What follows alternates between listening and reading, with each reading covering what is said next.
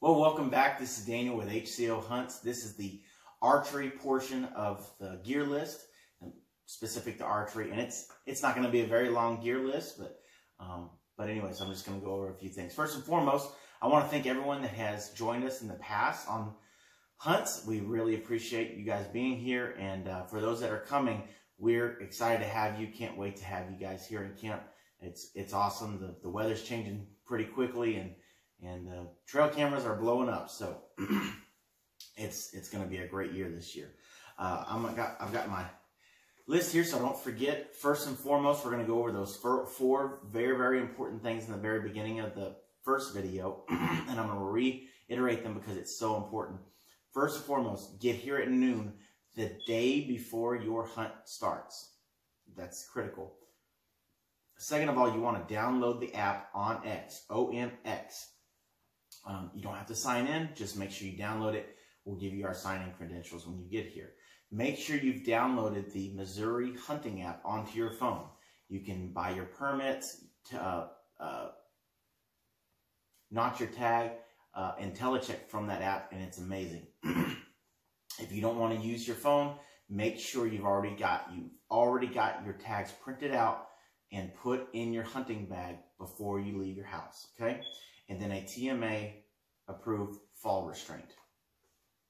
Make sure you have that. So, great thing with a bow hunter, everything is kind of geared towards you. It's God made a specific breed of people when He made bow hunters. So, that's kind of the thing you all know, pretty basic stuff. So, you obviously want to make sure you have your bow.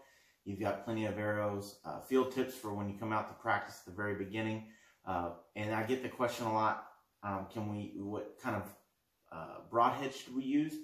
Fixed, mechanical, whatever your cup of tea is, whatever you are effective with, that's what we want you to shoot. That's what we want. You hear those dingings, and that will be fixed before any hunters get here. So, you want to make sure you bring anything to accommodate that bow or crossbow to make sure that it performs at its highest level. I'm not saying you got to bring the whole kitchen sink and everything to be able to take apart your bow, but any of your major tools that you may need, make sure you bring it. If something catastrophic could happen with your bow, we have a lot of bow shops around this area that that can definitely help you out. And you know what you need to bring. Bring your quick release and all that good stuff. So you know what you need to bring.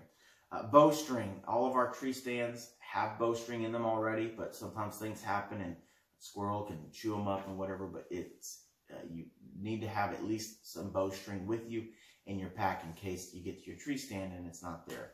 An accessory hook. All of our tree stands have accessory hooks, but again, things happen. And if you prefer the little hook, that's fine. If you prefer the arm that kind of swings out, that's fine too. Bring your scent sprays and your odor eliminators, your scent bags, that's fine. And then some of the things I get asked here at HCO is what your shooting distance is. And, that's an open-ended question. So, and here's the best way I can answer it. In the same stand, we'll put a bow hunter. This is a majority of our stands. We'll have a bow hunter the very next week when it's rifle season, or 2 weeks or 3 weeks. We'll have a rifleman in there. So that all depends on what your ability is. Here's what we ask. We trust that you all are efficient and effective and comfortable in maintaining your skill level. If that means you're not a 50-yard shooter, don't shoot 50 yards. I am not a 50-yard shooter. I've never shot any deer past 30 yards, actually. I don't consider myself a bow hunter. But anyways, that aside, we want to make sure you're comfortable with taking the shot with the distances you want to take. So that's the best way that I can answer that. Once you get out here, we set up a target and everyone runs through their equipment, make sure it's all working right.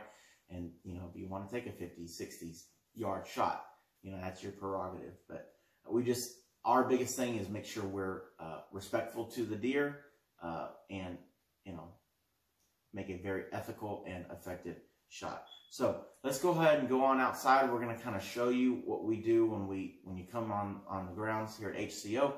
I've got my buddy Zion here. This is his first year with a bow. It's actually his second year hunting whitetail, and he's really excited. He's always showing me pictures and things, but he got the opportunity this summer to come out with me and to the woods with another student, and we worked tree stands, and I showed him kind of what we do here at HCO. So definitely give him some love. This is the end of the video. Again, thank you so much. We can't wait to have you guys here in camp. Bye. Well, folks, this is Daniel on the camera. Zion's in front of you. This is his first year of archery. He's going to show us what effective accuracy is and what we're looking for at HCO. When you get to HCO the day before your hunt, this is one of the things we do. We're at 20 yards here. We're going to shoot a decoy. We're going to make sure your equipment is up to par. You are up to par. And so on you, Zion.